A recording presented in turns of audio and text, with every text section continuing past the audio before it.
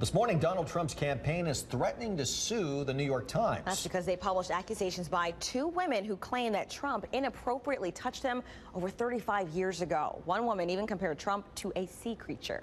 He was like an octopus. It was like he had 6 arms. We're also hearing from a former Miss Arizona contestant who says she met Trump when she was just 18 years old, competing in the Miss America pageant.